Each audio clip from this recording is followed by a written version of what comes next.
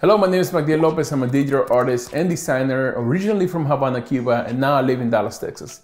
For the last 10 years, I've been working with the small and big companies to create colorful and surreal graphics. Today, I'm really excited to join Adobe Stock in this new series, Make It Happen, where we get to use a lot of Adobe Stock assets and transform them into different compositions. Adobe Stock is my favorite stock because you have a lot of conventional stock images, but also you have super out-of-the-box creative images that you get to use and combine to create different projects. All right, so here's a creative brief for this episode of Make It Happen.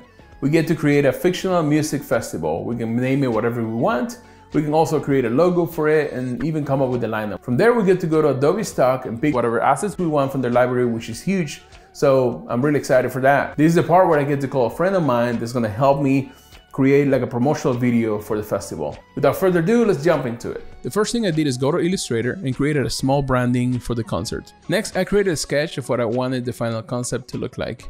I wanted something really big interacting with something small, so I came up with this concept of the hand and the subject kind of floating above it. After that, I went ahead and looked for some references within my own work and also some of the stuff that I found online. I want this to be colorful, like I said before, and also to have like a nostalgic 80s vibe, as well as a video game kind of look. And this is when I went to Adobe Stock to look for my first set of images that I would use to make this composition. I found this really cool image of this subject that's kind of floating, and I clicked Save to Library. Also, inside of Adobe Stock, I found the other main image for this composition, which is the hand. I also clicked Save to Library and then opened everything in Photoshop and I started cutting the hand using the pen tool. I also brought in the image of the subject. I saw the wireframe was too transparent and I wanted to give it more light and shadows. So I took it into a 3D rendering tool and then I dropped it back into Photoshop. From there, I continued to match the colors of the hand with the subject. Here's a pro tip on how to match the lighting on the subject to the hand. First, create a gradient map and apply it to the layer. Then pick the color on the subject lighting and apply it as a highlight. From there, you're going to open the blending options for the gradient map, and here's where the trick is. You're going to go to the bottom, it says underlying layer. You're going to hold Alt or Command on the Mac and the slider will split in half. You have to grab the right side and move it to the right and you'll see the effect apply only to the highlights.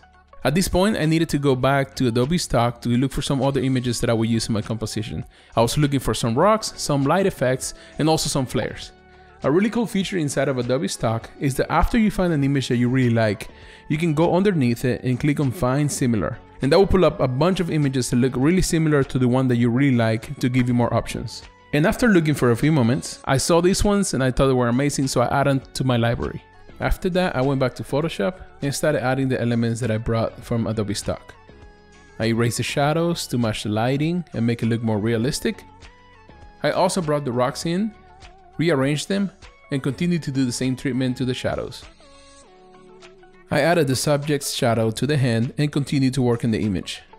Finally, I added a clipping mask to the lighting layer and with the brush used different colors to make it look like a rainbow. Alright guys, this is what the final poster for the concert looks like. I think it looks amazing, but of course we're missing the animation. So I called my friend Josh, he's an incredible animator. I gave him some direction and after a few days, this is what he came up with.